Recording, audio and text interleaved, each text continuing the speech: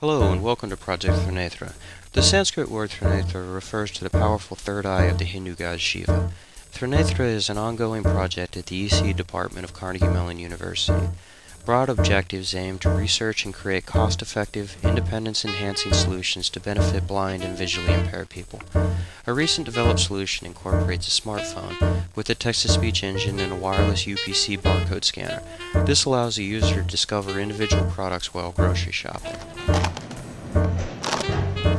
Pepperidge Farm soft-baked oatmeal raisin cookies. The UPC barcode solution is comprised of several working parts. These include the Nokia 6620 smartphone running Symbian 7.0 and the text-to-speech software Talks. The barcoded pencil, a UPC reading device, provides input to a C++ application using Bluetooth wireless connectivity. Once a product has been scanned, the application will check a local cache for a description of the product. In the case of a cache miss, the application will attempt to identify the product by making a TCP request over GPRS. Another input device being tested is a wireless RFID reader, also manufactured by Barracuda. This continued usage of commercial off-the-shelf products helps to ensure we meet our goal of cost-effective, independent solutions for the blind.